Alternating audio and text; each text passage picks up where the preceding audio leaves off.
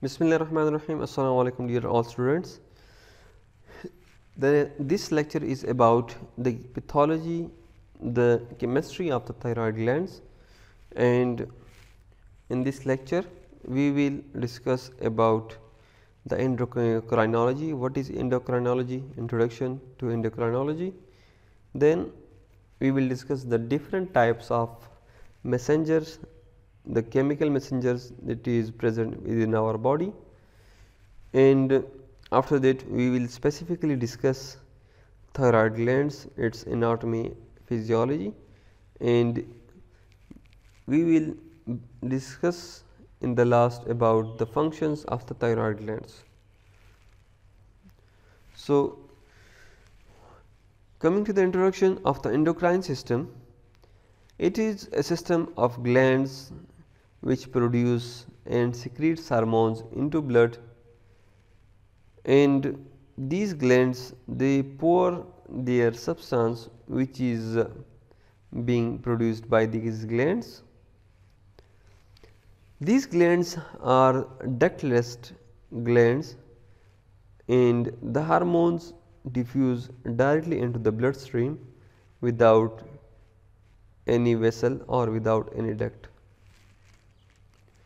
So, therefore, these are called the endocrine system or the endocrine glands. Hormones are basically the chemical messengers or the chemical substances which is synthesized by the endocrine glands, and these hormones are transported by blood to the target or to the cells, the organs or the site of action.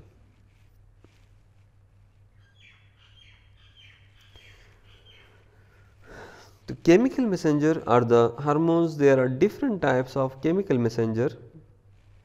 The four types of chemical messenger include the endocrine messenger, the paracrine messenger,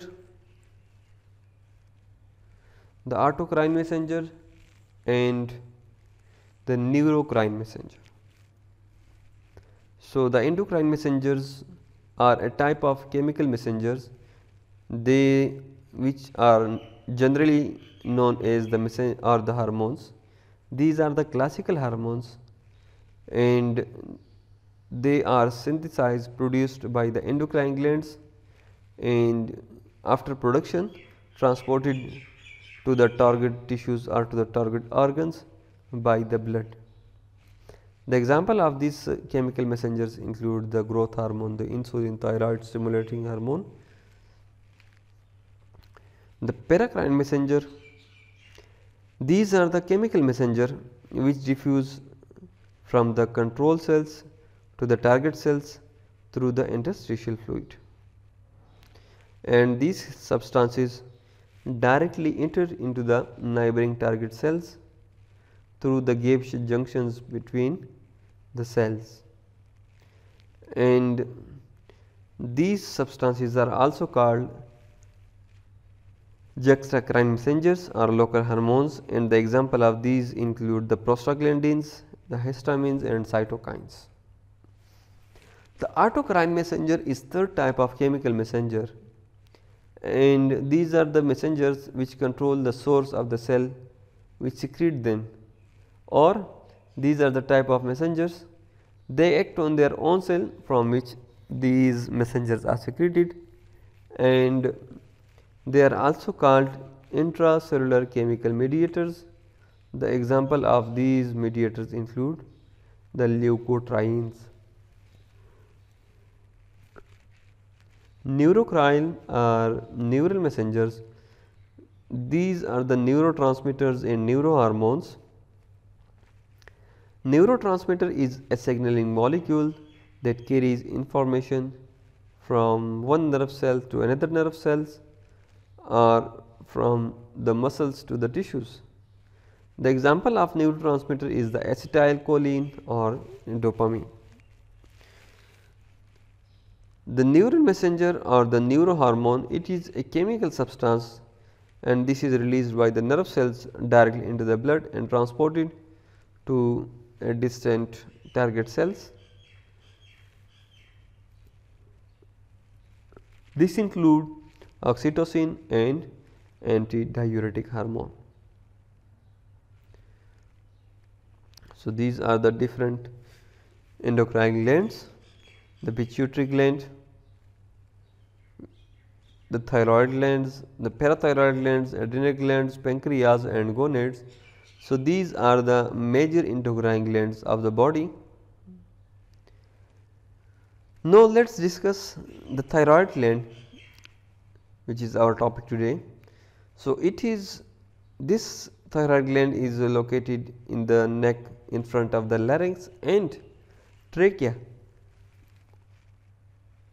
at the level of 5th, 6th, 7th cervical and 1st thoracic vertebrae, and its weight is about 20 to 40 gram. This thyroid glands, it secretes 3 types of hormones. These hormones are tetraiodothyronine or T4, are also known as thyroxine, the triiodothyronine or T3, and the calcitonin. The tetraiodothyronine or thyroxine, it forms about 90% of the total secretion from the thyroid glands, and the T3 is 9 to 10% of this secretion, whereas calcitonin is 1 or less than 1%.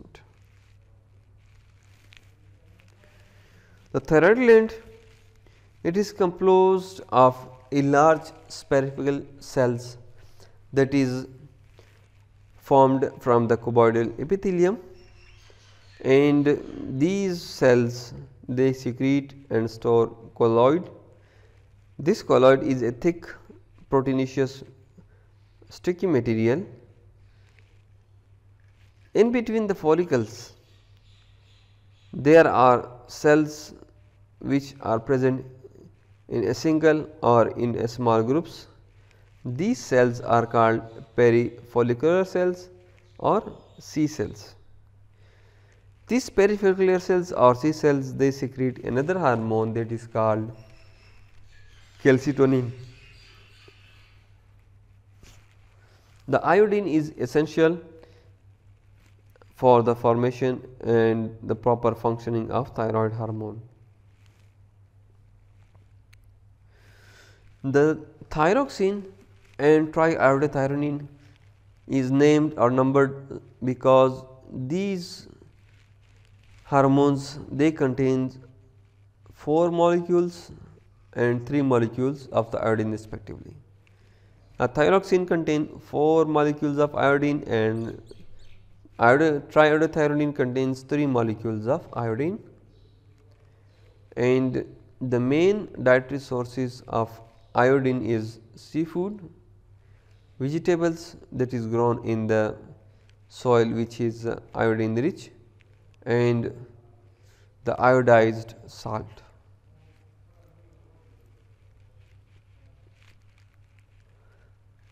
Thyroid glands, it specifically and selectively absorb the iodine from the blood by a process called iodine trapping. So, when iodine is ingested in the food and the thyroid gland, it screens the blood for the iodine. These molecules of iodine are then trapped by this thyroid gland. Now, how this regulation of thyroxine and triiodothyronine occurs? The thyroid stimulating hormone, it is a hormone that stimulates the release of T3 and T4 from the thyroid hormone into the blood, and this TSH is released from the anterior pituitary hormone. The TSH secretion is stimulated by another hormone, that is thyrotropin releasing hormone, and this TRH is secreted from the hypothalamus. The secretion of TRH is stimulated by exercise, stress, malnutrition, low plasma glucose volume and sleep. So, if any one of these conditions is present in the body, then they stimulate this TRH, and this TRH is secreted from the hypothalamus. This TRH then act on the anterior pituitary and they release thyroid stimulating hormone. This thyroid stimulating hormone they act on the thyroid gland, and from the thyroid gland they release T3 and T4. The TSH secretion, it also depends on the plasma levels of T3 and T4, and this is the main hormone that control the sensitivity of the anterior pituitary to thyroidopin releasing hormone, and the factors decreasing the secretion of thyroid hormones are excess iodide intake, the stress condition, somatostatin, glucocorticoids and dopamine. The half-life of thyroid hormone, the T4 has a long half-life of 7 days, and the half-life of T3 is from 10 days to 10 or to 24 hours. So, the half-life of TSH is about 60 minutes, and the increased secretion of thyroid hormone is called hyperthyroidism.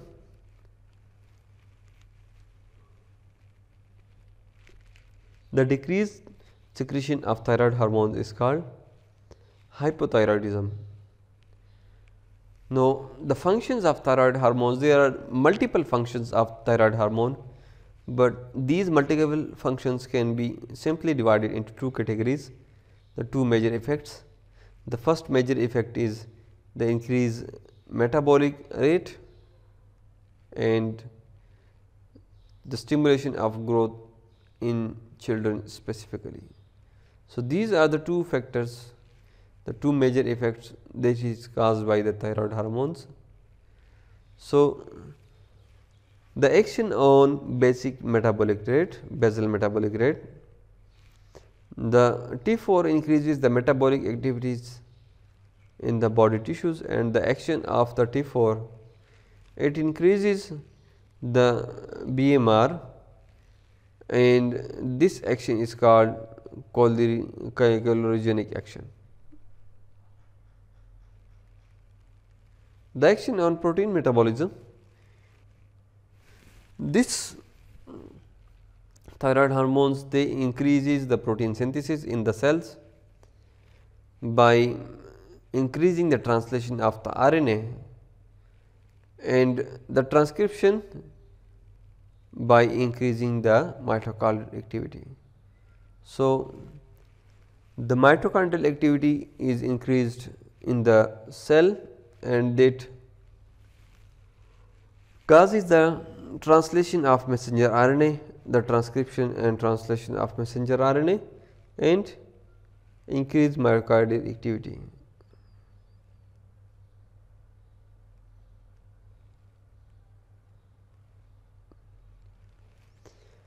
The next function of the thyroid hormone is action on carbohydrate metabolism. The thyroxine T4, it stimulates almost all processes involved in the metabolism of carbohydrate, and this increases the absorption of glucose from the gastrointestinal tract, also increase glucose uptake by the cells, transport of glucose through the cell membranes, breakdown of glycogen into glucose, and accelerate gluconeogenesis. So, this is the action of thyroid hormones on the carbohydrate metabolism. On fat metabolism, the T3 and T4 they decreases the storage of fats and mobilizes this fat from the adipose tissue and the fat droplets. So, these can be converted into free fatty acids. The action on vitamin metabolism, thyroxine increases the formation of many enzymes because vitamins form essential part of the enzymes. The action on body temperature, thyroid hormones increases the heat production in the body.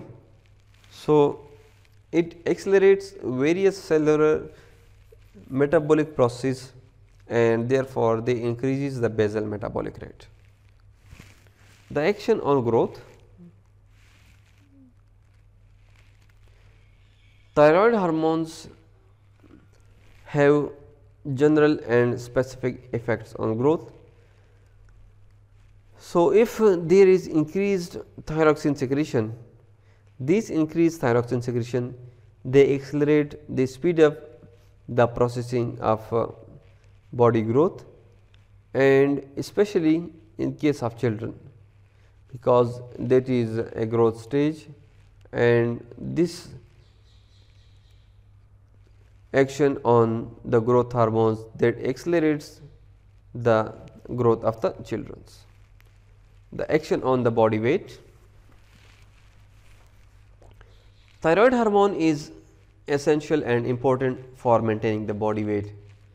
If there is increase in thyroxine secretion, then this increase in thyroxine secretion can decrease the body weight and fat storage, and the decreased thyroxine secretion increases the body weight and it helps in the deposition of weight. So, deposition of fats. So, therefore, these fats leads to obesity and body weight increase. Thyroid hormone also have action on the blood, and this thyroid hormones accelerate blood production. So, therefore, they increases the blood volume.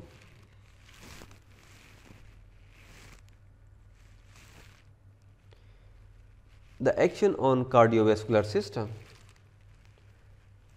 Thyroxine acts directly on the heart and its release increases the heart rate. Also, the thyroxine are the thyroid hormones, they causes vasodilation by increasing the metabolic rate and the metabolic activities. The action on respiration. The thyroxine increases the rate and force of respiration indirectly, and the increased metabolic rate increases the demand for oxygen and the formation of excess carbon dioxide. The action on gastrointestinal tract. The thyroid hormones or thyroxine, they increases the appetite and food intake, and they also increases the secretion and movement of the gastrointestinal tract. The action on central nervous system. Thyroxine is important for essential development, and it is also important for maintenance of normal functioning of the central nervous system. And action on other endocrine glands is, we know that thyroid increases the basal metabolic rate. So, because of these metabolic effects, the thyroxine increases the demand for secretion of glands by other glands. Calcitonin is another hormone that is released by the thyroid glands, and its half life is 5 to 10 minutes. This calcitonin is degraded after that, and it is excreted by the liver and the kidneys. Calcitonin reduces the blood calcium level by acting on bones, kidneys and the intestine, and calcium prevents the absorption calcitonin prevents the absorption of calcium from the intestine, so that it cannot come into the blood, and this calcitonin decreases the blood level of phosphate by acting on the bones and the kidneys. The high calcium content in the plasma, it stimulates the calcitonin secretion.